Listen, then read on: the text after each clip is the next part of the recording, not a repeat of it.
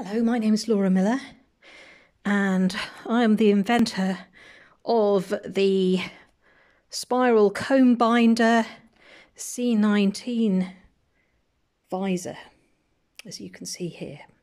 So I'm just going to show you that we are going to make this by using one of these.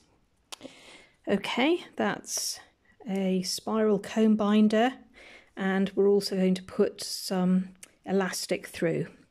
So first of all, you get your comb binder. I'm afraid this one was broken that side, but nevertheless. You're going to punch holes in some acetate first. So you're going to get your acetate, place it inside, keep it to the right, press down, place it to the left and press down again. Okay, and then you're going to get holes all the way along the top.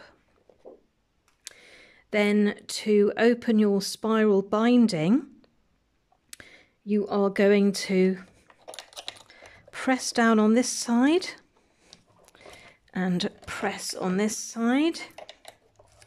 Can you see that the teeth are now open? Once you have the holes on the edge of your acetate, you are going to place the holes in this section. They're going to grip onto the open teeth. And then once they've done that, you are going to press this back in and it'll be bound. Then you are going to take this off. Okay. And everything is going to be bound. There we go. I'm just pushing the teeth back so that I can remove this. This is actually what it looks like once you take it out. Can you see the spiral is there, the spiral binding on the acetate with the holes. Okay. Then after that, what you are going to do is you are going to get some elastic, thin elastic. You can thread it through the holes this way, or you can open up each tiny tooth and thread the elastic in there.